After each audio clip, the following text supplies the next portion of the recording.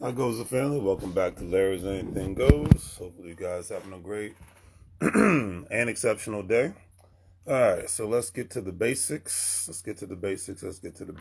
All right, so today's word of the day is bounce. All right, bounce stands for to rebound or cause to rebound after having stuck an object or a surface or whatnot. To move jerkily, bump, etc., and so forth.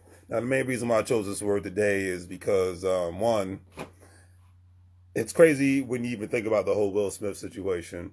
My man should have bounced from that relationship a long time ago. I know why the significant other didn't bounce from the relationship a long time ago, because where's she really going to go? Well, probably would still take half his money and whatnot. But, you know, that's why a lot of people don't necessarily believe in marriage like that. But, you know, hey, to each his own on that aspect. But my mindset is this. If you're in any situation, friendship, relationship, even a job, even a business and whatnot, that causes you to not have any significant peace and happiness in life, then it's really plain and simple. Sometimes if you can't do it immediately, work on doing it as fast as possible. Bounce out away from that whole situation. Because, great example, Will Smith's situation proves that you can have all the money, fame, and fortune in the world and still be the most emotionally wrecked and miserable people on the planet because you're in a specific toxic relationship. Whether you created the toxicity or the significant other created that, you know, because even friendships can be very toxic. That's why I said, if it ain't about, I don't do drama, I do business. And there's no way in hell I'd rather be dead, and I'm just going to be honest and say it live on live on the internet. I would rather be dead than to live Will Smith's life, because I'm just going to keep it real. I'd be damned if I'm living with somebody that basically think they're going to wear the pants. And I can't put it any other way. And the problem, one of the biggest problems is too many of the beta males that are out there are doing their darndest. They're growing in numbers. They're doing their darndest to say, well, they have the yes, dear mentality. And meaning, you want me to walk on my knees? Yes, dear. You want me to wait 3 hours before I have to use the bathroom? Yes, dear. You got too much of that nonsense, and it's promoted on a regular basis. And that's why I commend the men that are getting back in the manhood.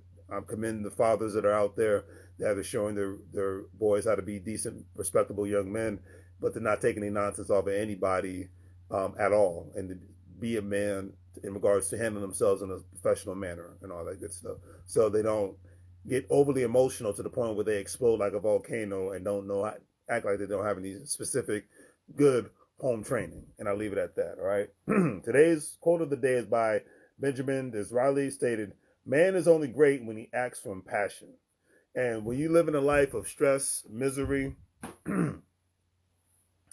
and anger all at the same time, I've seen stories where people that are living in prison have a lot more happiness than people who are rich and famous and whatnot.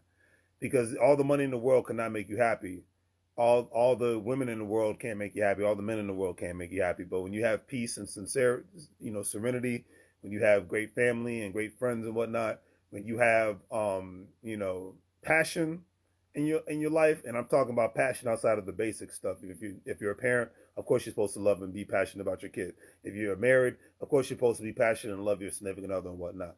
But there has to be some passion and happiness outside of that all at the same time. So that's just my personal opinion on that one. All right. So do the great free things, family. Like, share, and subscribe. Have a great day. As I always say, make money moves, or you're gonna live broke like a fool. If you are a stock investor, crypto investor, individual retirement account investor, think about signing up with Coinbase. Think about signing up with Acorn, Stash, WEBULL, all that good stuff. You have the opportunity, especially with WEBULL, once you put a penny in the account, deposit a penny into your WEBULL account, you have an opportunity to get up to $500 worth of free stocks and whatnot. All right. So on that note, family, make money moves, or you're going to live broke like a fool. Take care, family.